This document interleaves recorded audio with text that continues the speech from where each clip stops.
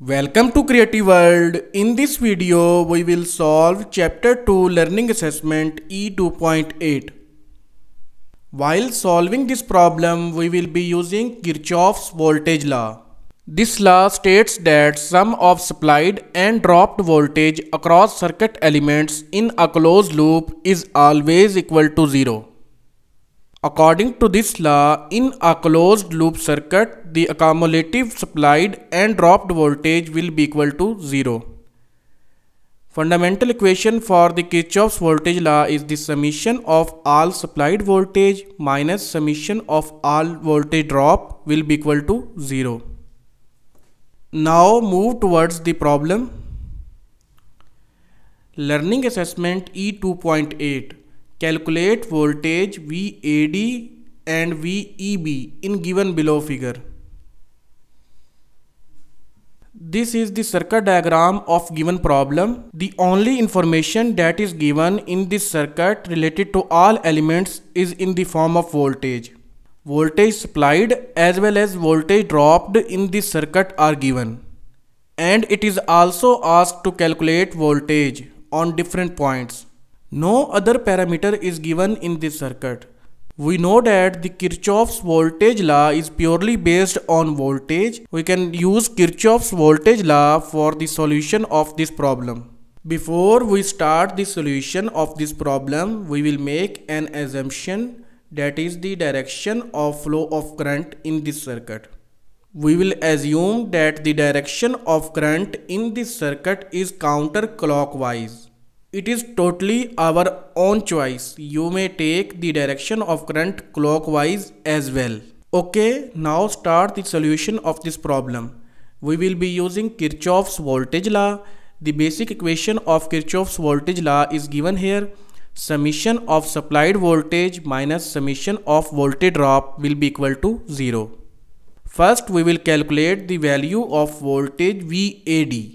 That is the voltage across these two terminals, A and D terminals. Because we have to calculate voltage drop these two terminals, so we can omit the rest of circuit. This is the remaining circuit. We have to calculate voltage across these two terminals. Here I would like to share a key concept about the representation VAD. This representation is showing that VAD is the voltage across A and D terminals. A is on higher potential than D. So A will be positive and D will be negative terminal. As shown here in this figure. A is plus and D is negative, minus. And the direction of current is counterclockwise. If we assume this is a closed path and we have to calculate the value of VAD by using Kirchoff's voltage law. Start calculating the value of VAD using KVL. The direction of current is counterclockwise, so if current is entering from positive terminal of an element, then the voltage of that element will be taken with positive sign, and if the current is entering from negative terminal of any element, then in that case the voltage of that element will be taken with negative sign.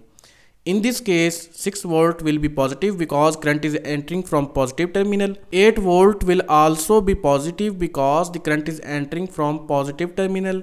This 12 volt will also be positive because current is entering from positive terminal, while this voltage VAD will be negative because current is entering from negative terminal and leaving from positive terminal. Place these all values into Kirchoff's voltage law equation. Now in this equation we only have one variable, that is minus VAD. Rest of all are constant. If we separate this variable from these constants by taking this variable on other hand side of equal, we can calculate the value of VAD. VAD became positive by taking it on the other hand side of equal. Now if we add these all constants, the value of VAD will be retrieved. That is 26 volt. Before moving to the next part of this problem, I would like to share a note. Here we have calculated the voltage VAD across this circuit. If we observe, we can also calculate these voltage across this circuit as well.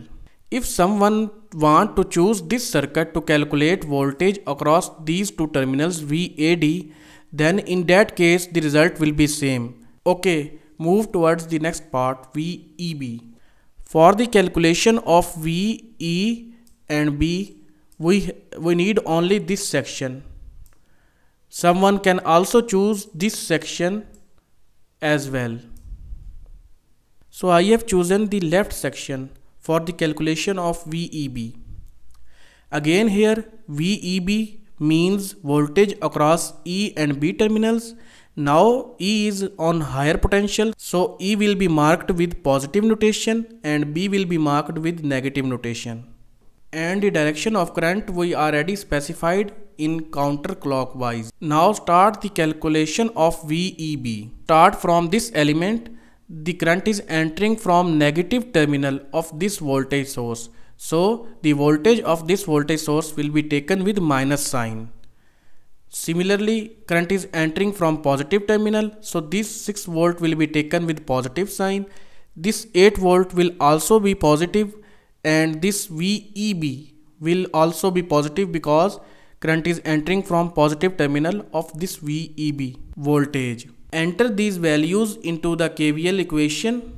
Minus 24 volt will be considered as supply volt, while other voltage with positive symbols will be considered as voltage drop. In this equation we have only one variable, that is VEB, so we can rearrange this equation to calculate the value of VEB by separating constants from variable.